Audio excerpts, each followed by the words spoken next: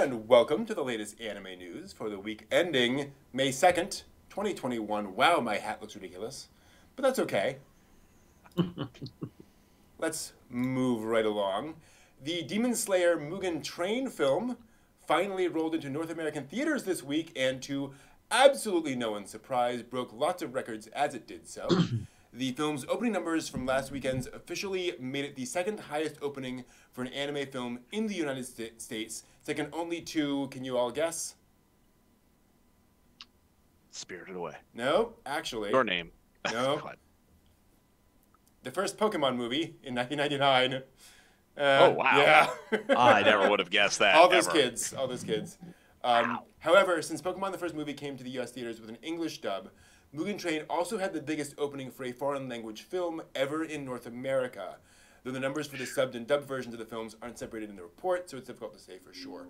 Mugen Train did gross more than $21 million in its opening weekend, which already sets it as the fourth highest grossing anime film in North America. Behind the first two Pokemon movies and Dragon Ball Super Broly. And finally, the record that Mugen Train has been steadily creeping towards since its October debut in Japan. Thanks to the North American opening, it has now officially overtaken Spirited Away to become the highest grossing anime film worldwide. It sold almost 37 million tickets worldwide and brought in almost 48 billion yen, which amounts to around 443 million US dollars. Spirited Away's total was 47 billion yen, and despite the fact that the beloved Ghibli classic was released 20 years ago, the Japanese yen has only seen 2.5% inflation since that time. Mugen Train has truly earned its spot. Wow. Yeah. Jeez. So the Mugen Train continues to rumble down. It's nuts. As I mentioned before the show, I did get a chance to watch it this week. Thoroughly enjoyed it, thoroughly impressive. If you're a Demon Slayer fan, it will definitely, it'll be there. Although I do have to say, there was a guy in the theater.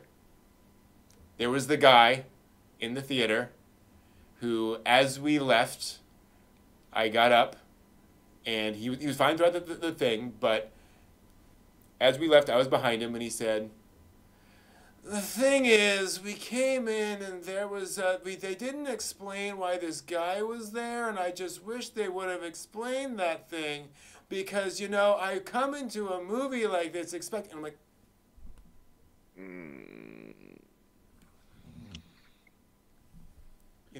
you come out of a movie that is very entertaining and actiony, and I understand you might have some complaints, but the first thing out of your mouth! Anyway. But yes. Don't be that guy. Don't be that guy. Yeah. See, Bob, don't be like Bob. Exactly. Yeah, don't do that thing. Let's see here.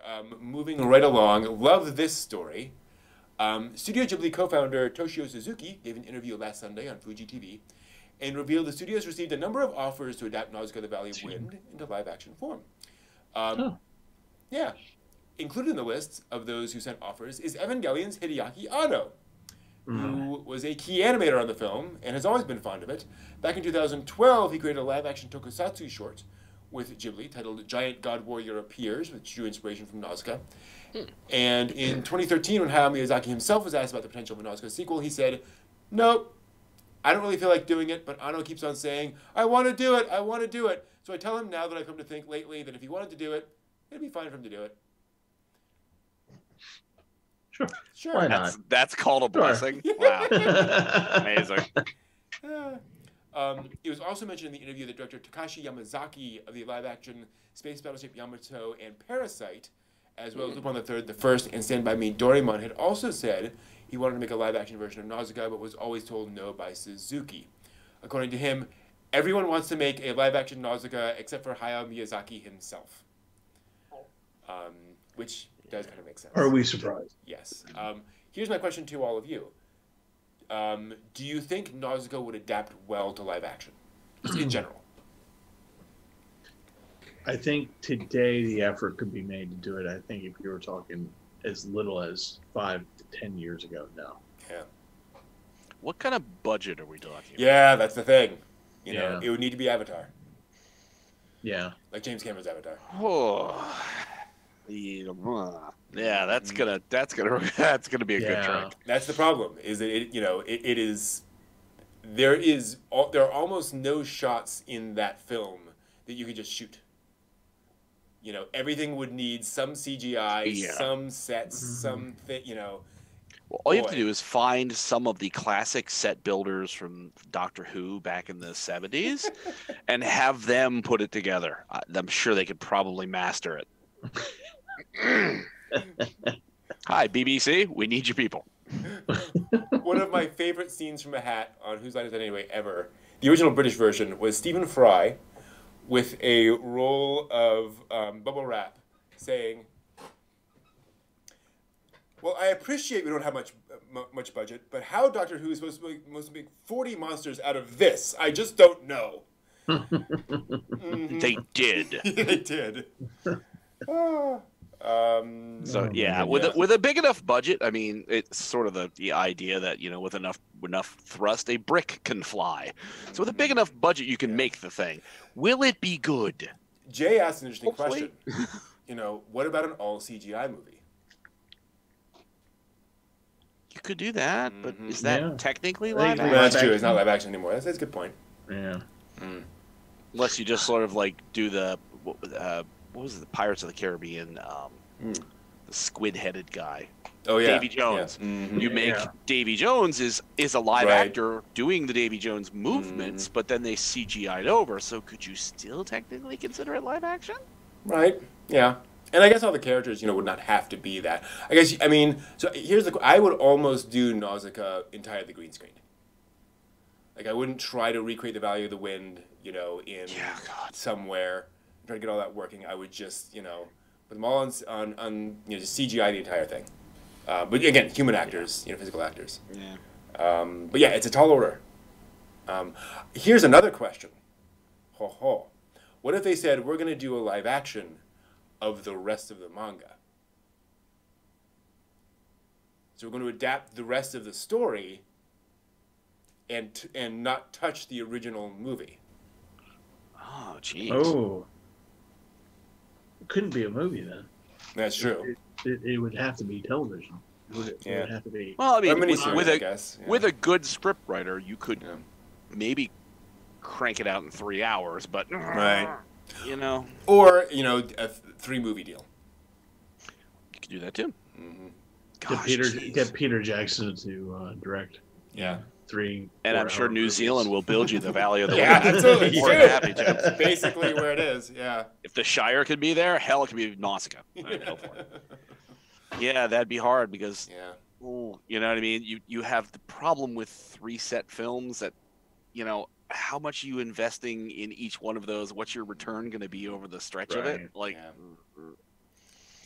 I can't see a production company that would put enough money into it. Yeah. Right. This is not Lord of the Rings. It's not, these other things. Yeah. Which how many permutations were there of Lord of the Rings before Peter Jackson hit it, out of the park? Mm-hmm. And Ralph Bakshi. 2. Right. Yeah, it was Ralph Bakshi and. It's just Ralph Bakshi actually. He did the Hobbit. Wasn't there another adaptation that somebody had done? Well, no, there was what it was. It was the Hobbit, and then it was the Ralph Bakshi. Oh, no. Yeah. Mm-hmm. Yeah, right. Because Bakshi didn't do the version of the Hobbit. He did the Right. I've seen both of those. Yeah. That's an experience. Yes, artistically interesting. I actually saw the Ralph Bakshi in the theater because my grandmother thought it would be more like the Hobbit. Wow. Right. And it wasn't. Boy, was she off on that one. And it wasn't. And my young self was just like, I don't get it. I don't understand. The monsters are cool.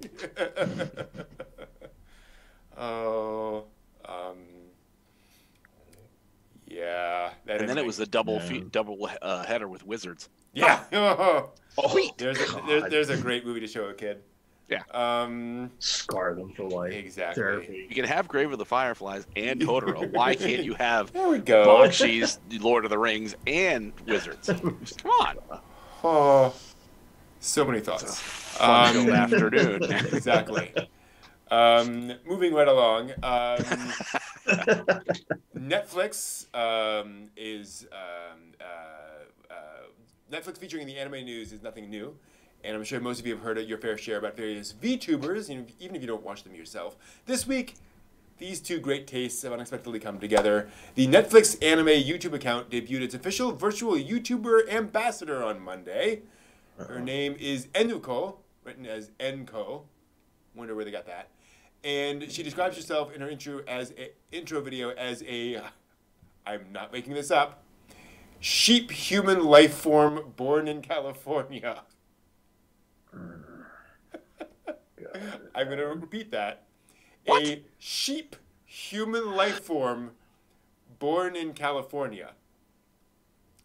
Any fans of Riff Tracks will know God Monster of Indian Flats. Check it out. She speaks both Japanese and English and is played by an actual Netflix employee who agreed to say those words. So she, quote, knows the contents very well, end quote, and can tell viewers about, quote, the charm of Netflix anime. Her mission is to let many more people know about the fun anime and movies on the service. Eniko is also Netflix's Anime Club's manager and will host a weekly show featuring anime and movie recommendations, exclusive information about Netflix anime, and, quote, information that only employees know, end quote. Ooh. She also plans to do collabs with other VTubers, sing songs, and stream games, because that's what people want.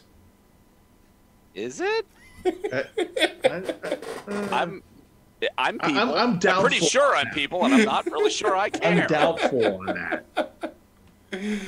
This is what This is for the kids. You know, for kids. The kids like the VTubers, so we're gonna do one of those VTuber things. I'm a 65-year-old network executive, and this is what the kids are hip with. Oh God. Really? A self-styled sheep person. Yes. From California. Yeah. Uh-huh. Oh boy. Apollo Smile, all welcome over to again. this new fresh hell. Now, did the employee was this a contest and they won, or was this a contest and they lost? I mean, how did they get stuck with this one? Or was this the memo where they went? Or was this the memo where they read it and just went, oh God, oh God, no. Who just got hired recently? Hey, you, come over here. And to be clear, I have not seen a second of this person's performance. I'm not commenting on that person's performance whatsoever. They may be doing great work. It's just the concept. It just seems so, again, like corporate shoved down your throat. Oh, this is what the kids are doing these days. Well, from the description of it, it sounds kind of like it's Mr. Paperclip. Right. The thing is supposed to tell you what great things are going on Netflix, what anime is like the good thing to do. Watch us play some games and be engaged, and then we'll keep you alerted about what Netflix is doing. Mm-hmm. Why? Right. Yeah. Exactly. That's the thing. Isn't Right. This is what Twitter is for. Yeah. This is what blogs are for. Like, why would you want to do it this way? Exactly, Jay. It's just a bad idea for a VTuber. Like, why would you do it that way? I don't know. Which, I mean, it's Netflix, so they'll probably do this for a short period of time, then just yank the plug. Right, on it. exactly. Yeah, didn't really meet expectations. Right. Season 2, Right. hell no. Yeah. So we'll wait to see that get canceled. Also this week, news stories that we like to mention, not necessarily dive into too much detail. Speaking of weirdness, anime might be the last thing viewers of a World Wrestling Entertainment presentation expect to hear about. But this week, during the WWE's first quarter 2021 webcast, WWE President and Chief Revenue Officer Nick Khan revealed that WWE has, quote, sold a multi-episode anime series to Crunchyroll, end quote. What? He prefaced the announcement by saying, quote, as we continue to expand WWE's brand beyond the ring, we remain focused on developing the slate of original programming from WWE Studio, end quote. No other information about the series was mentioned, so we'll just have to keep an eye on it. Does no one remember the WWE cartoon Saturday morning cartoon? Yeah, Hulk Hogan and Friends. And whatever yes. else. Yeah. Oh, man. Hulk Hogan's Rockin' Wrestling, if I recall correctly. Yeah. Oh, God. Well, I mean, essentially, isn't this just going to be God of High School WWE? Well, here's the thing. Probably. I mean, Here's the thing. I actually think anime is a really good fit for professional wrestling. You know, Yeah, okay, an argument can be made. you know, it's think any over-the-top shonen series. Think Dragon Ball Z. It's basically professional wrestling, right? it's JoJo's Bizarre Adventure. Yeah, Actually. exactly. Yeah. Wacky costumes, weird hairdos, all kinds of bizarreness. So, And if you throw in a few magical powers and some super moves, yeah, I guess it really does kind of play itself. exactly, you know, I'm gonna Google something and see. I just There we wonder if go. they're really going to be able to squeeze like profit out of this, like particularly. Well, I suspect they don't even care about profit. I suspect this is how do we get the brand in front of more eyeballs? Awareness. Yeah. Awareness, Raising exactly. awareness. Yeah. Okay. Let's just hope it doesn't look like X-Arm. That's all I'm saying. By the way, You can never unsee that once you see it. it's also a muscle. Absolutely, Jay, you're right. Kinika Man. That's absolutely professional wrestling. I couldn't remember the name of X-Arm, so I just Googled Crunchyroll bad original series, and it just popped right up. Like, wow. Oh. What is it? Kimono mask. And not kimono, but kemono, animal mask. Okay. From 2 seasons ago. Okay. Where a guy is like a wrestler with his little dog. Okay. And he's about to do like a flying jump into the ring. Yep. And he like gets teleported to a new world to fight the demon lord. And he like German suplexes the princess who summons him. And then it's him having an otherworldly pet store. And there's a wrestling thing. There you go. And your tiger mask, you know, classic, you know, anime character, totally. So yeah, I mean, you know, actually, that could be a thing. Is it gonna be good? Yeah. Exactly. Who cares? I watched God of High School and I enjoyed it. There we It go. was not good, but I enjoyed it. Weak on the plot, but great on the fighting. Hey, there we go. Boy, I'm not going to comment on that at all. So many things came to mind. The online 10th anniversary event for the Puella Madoka Magica franchise revealed last weekend that a new film is in the works, subtitled Churning the Tide of Walpurgis. The film will be an official sequel to 2013's Madoka Magica the Movie Part 3 Rebellion, and will feature a returning staff and cast from the original series and films. Gen Urabochi commented on Twitter that he's, quote, glad it's finally seeing the light of day, end quote, and revealed he actually finished the script several years ago after finishing Kamen Rider Game in 2014 and before starting on Thunderbolt Fantasy in 2016. He said, this is kind of weird, if I think about it, this was the last time I was able to write lines for cute girls all by myself. Okay, Urabochi. Okay. What? Sure. Was that supposed to be an interior thought that think just so, came out of the mouth? He finally took the training wheels off of my career, and I can now write them by myself. Okay. You made your mom very proud. Yeah, exactly. Speaking of anime directors, director Shingo Natsume, a One Punch Man, Space Dandy, and others, is reuniting with Studio Madhouse to produce the original sci-fi survival TV anime Sunny Boy, set to premiere sometime this year. Drama is about 36 boys and girls who are suddenly transported to a school adrift in an alternate dimension and have new superpowers awakened within them. Sounds fun. Studio 3 Hertz is also creating a new original TV anime with direction from Yasuhiro Irie of FMA Brotherhood and script supervision from Nobuhiro Kimura of Gundam Build Divers and Gundam 00. The anime is called Healer Girl and depicts the world of the, wait for it, Healer Girls. Shocking. High school girls who cure people with, wait for it, singing. Music. Oh, God. Lapis relights. The main cast are also, wait for it, members of a real-life voice actress unit Of course they are. called Healer Girls. Writer Kakeru Kobushiri announced this week that the Dawn of the Witch light novel series is inspiring a TV anime. It's set in the same fantasy world as Grimoire of Zero, which is now at peace after 500-year conflict between the church and witches. Yeah. Cool. Director Masanao Kawajiri revealed on Tuesday he's directing a new film to debut in Japan in 2022 called, and this is the actual title. Yeah. Cherry and Virgin. It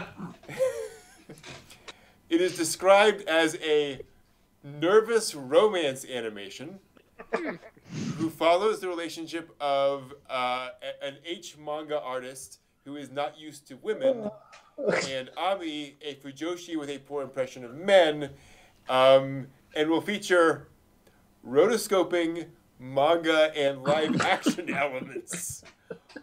Oh boy. Oh, I went on a roller coaster in that one. I gotta say, I just went all over the place with that particular news story. Wow. Oh God! Thank God it's after 10 o'clock. I saw that it was an ANN article earlier this week, and I was just like, "It's called what?" Like, oh my! I didn't realize it was going to be rotoscoping manga and live action elements. Like, here's the thing. Boy, this could be a train wreck. It's either going to be a train wreck or it's going to be incredible. Like, one of the two. There's no middle there's ground not here. any in between there. No. Like, oh, boy. But 2022, we got something to look forward to next year. Yes, we do indeed. Oh, dear God. Waiting with nervous anticipation. Yeah. Can I? Yeah, I will. There's a Mystery Science Theater movie where it's this cheesy fantasy movie. Actually, I think it was a Rift Tracks. Anyway, and a soldier comes in after and tells this guy there's just been an earthquake, and he says the earth shook like a virgin being drawn to her nuptial bed. And it's like, and everyone's like, ew, but that's a really good metaphor. like you know, yeah. The writer thought that one through. Like, okay, you know. That would be really good in like a medieval movie or something, you know, like castles and other things. That would be wonderful. Line. Or Cinemax porn. Yeah, exactly. Yeah. The Saint's Power is Omnipotent, by the way, is quite lovely. I'm really enjoying that series. Okay. The Japan Racing Association has a history of interesting collaborations with anime, and next month they're branching out into anime themselves. The 4-episode series called Neko Jockey will feature, you guessed it, a cat who is also a racing jockey.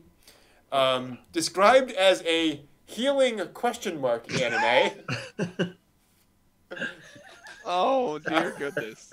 The show stars a horse who's been repeatedly losing races despite his great physique until his eccentric owner hires a new jockey who apparently is just a normal cat. It's just a cat. Like, it just sits on top. So I'm looking forward to it. His owner has an aneurysm and decides to hire a cat. Well, this makes total sense here. Oh, my God. It's a YouTube video. It's a YouTube video. No. As a healing anime, I'm going to watch that. Yeah. Because it probably will be adorable. Absolutely. And it sounds, in fairness, like, and I don't know anything about it, but it sounds like they're kind of taking anime for what it's worth, of saying, we're not going to try to do a serious racing anime. Yeah. Like, let's just do something silly and fun and healing and relaxing and, go for it. So it's not going to be Black Stallion only with cats. I hope not. Although I would watch that. It would be interesting if it was the Baron. Yeah, right. Something where you pull something out of that and be like, oh my gosh, okay, what's deeper meaning on this? I'm surprised there's not more like horse anime, like 13-year-old girl, makes a friendship with a horse or whatever. Like that's such a classic thing of like Western literature, and I'm sure in Japan, I'm actually surprised there's not more like shoujo horse stuff. Well, we had Derby Musume though. But that's horse girl. Yeah, thing, that's aimed at a slightly different audience, I think. Yes. Slightly different audience. That's Speaking of healing, ASMR has become increasingly popular online these days. So of course there has to be an anime about it. The new "Can I Make Your Ears Happy in 180 Seconds" TV anime, that's the title, will premiere in October and will feature the story's heroine and her classmates sharing various forms of ASMR in 180-second episodes. ASMR. I forget the title, but it's where somebody says things into sounds into a microphone, and it's supposed to be very relaxing. Oh, I'm the sleeping boyfriend or girlfriend anime they had a few seasons ago, where it was just you hear very gentle tones, very gentle talking, and it looks like you're laying down with, interesting. with the boyfriend or girlfriend. Yeah. It's literally just making noise that may or may not be pleasing to you. Like I think there was like one girl who was eating raw fish, and it was the sound of her eating. Yeah. Autonomous sensory meridian response is the term for it. To be clear, it is a thing that happens. Not all ASMR videos actually produce that effect. People just produce videos to see if people will respond to it, if it will actually do that. And it varies by person. So it may just sound like weird squelching sounds to one person, maybe relaxing to somebody else. But anyway. Now, does it harmonize with the tracking chips from the vaccine? Oh, I'm sorry. It's a tuning device. Oh, damn it. The ASMR tells me what to do. Meanwhile, anime studio UFO Table, who did Fate Stay something or other and Demon Slaying something, I don't know, opened their official YouTube channel this week. So far, the first 20 videos are promos for the Fate Stay Night Heaven's Feel film trilogy, but the channel promises to upload more content, including videos introducing their various works and related videos produced by the company, so that should be cool. Naoki Urasawa, the acclaimed manga artist behind 20th Century Boys, Pluto, Monster, and others, also opened his official Urasawa channel YouTube this week. He plans to talk with various manga artists, demonstrate his manga drawing techniques, and even hold live drawing sessions on the channel. His first video, titled, you guessed it, Manga Artist Urasawa Naoki is Starting YouTube, features him drawing the banner illustration for the channel, which takes him 10 minutes, because it's Naoki Urasawa. But that sounds cool. He's actually done, he actually does a series called Naoki Urasawa no Manben for NHK, where he films a manga artist at their desk and then talks to the manga artist on camera afterwards about their process.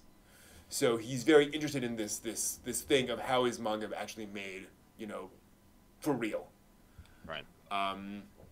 Kadokawa announced this week it's acquired the U.S. light novel and manga publishing company J Novel Club, with the intent to strengthen its ebook business and expand its light novel business in the English market.